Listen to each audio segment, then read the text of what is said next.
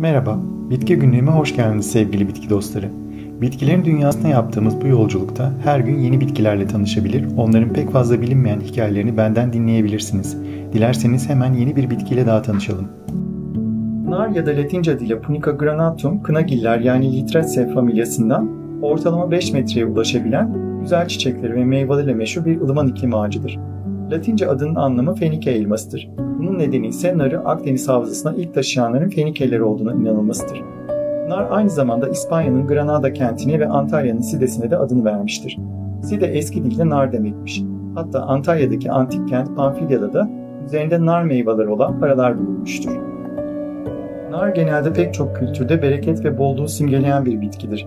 Musevilikte nar ayrıca doğruluğu da simgeler. Hristiyanlıkta da Adem ile Havva'nın cennetten kovulmasına sebep olan yasak meyvanın elma değil de aslında nar olduğuna inanılır. Nar dini tasvirlerde en çok kullanılan motiflerin başında gelir. İslamiyet'e göre ise nar tıpkı hurma gibi cennette de bulunan meyvelerden biridir. Aslında ana vatanı İran olan nar, bugün Türkiye, İran, Ermenistan, Azerbaycan ve Hindistan başta olmak üzere dünyanın pek çok ülkesinde yetiştirilen bir bitkidir. 2000'li yıllardan sonra Amerika Birleşik Devletleri'nin Kaliforniya ve Arizona eyaletlerinde de ticari olarak üretimine başlanmıştır. Ülkemizde Ege, Akdeniz ve Güneydoğu Anadolu'da da yetiştirilir. Sırasıyla İran, Hindistan ve Çin, dünyada en çok nar üreten ilk 3 ülkeyi oluşturur. Bu sıralamada Türkiye 4. sırada yer almaktadır. Türkiye'de Antalya'da üretilen nar, toplam ülke üretimimizin %38'ini karşılamaktadır. Kimi zaman meyve ağacı, kimi zaman ise süs ağacı olarak yetiştirilen nar, kuraklığa ve eksi 12 santigrata kadar soğuğa dayanıklı olan bol güneş isteyen bir ağaçtır. Çok yağış alan yerlerde köklerinde mantar hastalıkları ve çürüme olabilir. Yazın düzenli sulanması yeterlidir. Budamaya elverişli bir ağaçtır aynı zamanda. Bu nedenle onu bonsai olarak da görebilirsiniz. Tohumlarından ve 25-30 santim uzunluğunda alınacak çeliklerle üretilebilir. Hava daldırması yöntemiyle de çoğaltılabilen nar aşıyla üretilemez. Kendi ailesi içinde bilinen iki önemli tür vardır. Punica granatum varietas nana, bonsai yapımına en uygun cüce nar olarak bilinen türüdür. Punica protopunica ise pembe çiçekli nar olarak bilinen endemik bir türdür. Fakat bu doğal türler dışında Punica granatum'un 500 civarında kültüre alınmış çeşidi vardır. Nar ağacı Haziran ve Temmuz aylarında kendine özgü turuncumsu kırmızı çiçeklerini sergilemeye başlar. Eylül-Şubat döneminde ise güzel meyvelerini bizlere sunar. Bir adet narda 600 kadar tane yani tohum bulunur ve bizler de bu taneleri ve lezzetli suyunu severek tüketiriz. Peki bu son derece sağlıklı meyveyle başka neler yapılabilir? Narın meyvelerinden nar ekşisi adı verilen bir sos, nar şurubu ya da nar likörü de üretilir. Örneğin Orta Doğu mutfağında nar şurubu sıklıkla pekmezin yerine kullanılmaktadır. Bunun dışında yakut kırmızısı taneleri, tatlıları, mezeleri ve salataları süsler. 100 ml nar suyu bir insanın günlük C vitamini ihtiyacını karşılayabilir. Narın içerdiği B vitaminleri ve potasyum miktarı da kayda değer ölçülerdedir.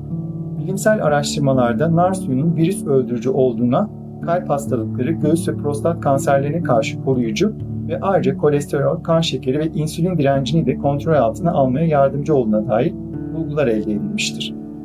İnsanlık tarihinde narın kabuğu ve içindeki zarları da uzun yıllar diyare ve bağırsak solucanlarını düşürmek için ilaç olarak kullanılmıştır. Bu bilgiye arkeobotanikçilerin Mısır'da Kraliçe Hatshepsut'un kahyasının mezarında nar meyvesine rastlanmasıyla ulaşılmıştır. Nar meyvesi ve kabukları tarih boyunca yün ve ipek ipliklerin boyanmasında da kullanılmıştır. Siz hiç geleneksel olarak nar ile boyanmış bir el dokuması halı gördünüz mü bilmiyorum ama ben gördüm. O muhteşem kırmızıyı mutlaka siz de görmelisiniz. İşte belki de antik Yunanlar bu muhteşem kırmızısı nedeniyle narın tanrıça Afrodit'in ölümlü aşığı Adonis'in kanından doğduğuna ve onun ölülerin meyvesi olduğuna inanmışlardır. Yunan mitolojisindeki narın işlevi Adem ile Havva'nın hikayesindeki yasak meyve rolünü oynamasına benzer. Yeryüzünü yeşile bürüyen, bolluk ve bereket getiren hasat tanrıçası Demeter'in biricik kızı Persefone, güzelliğiyle ölülerin tanrısı Hades'in kalbini çalar.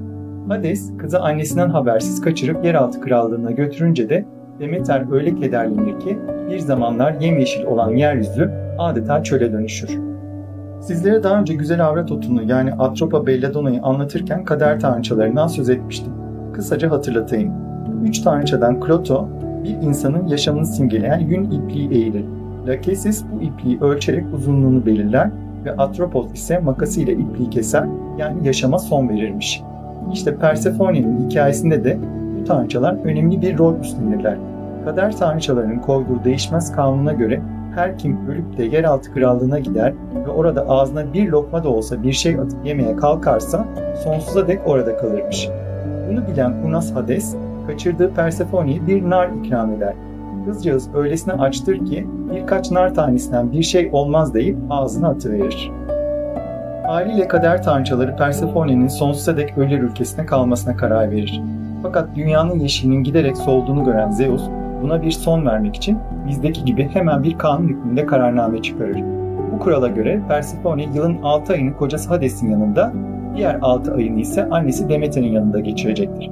Fakat Demeter kızıyla her vedalaştığında doğa da onunla beraber sararıp solmaya, sonbahar yüzünü göstermeye başlar.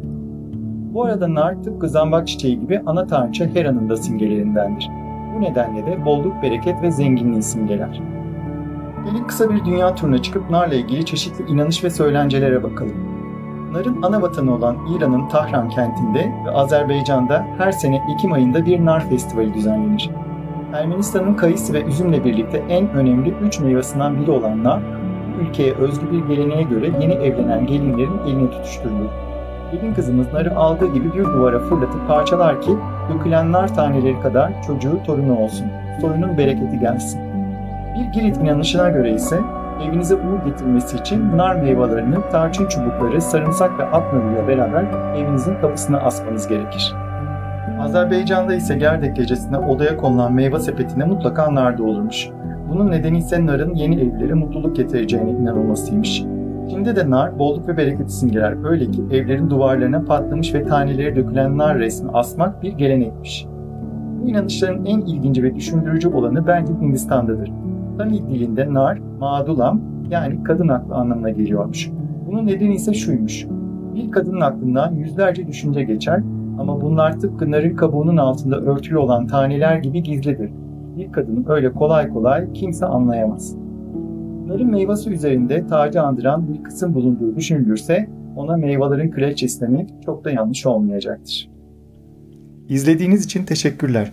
Bitki günlüğümün daha fazla bitki severe ulaşabilmesi için abone olmayı ve beğendiğiniz videoları sevdiklerinizle paylaşmayı lütfen unutmayın. Bol çiçekli günler dilerim.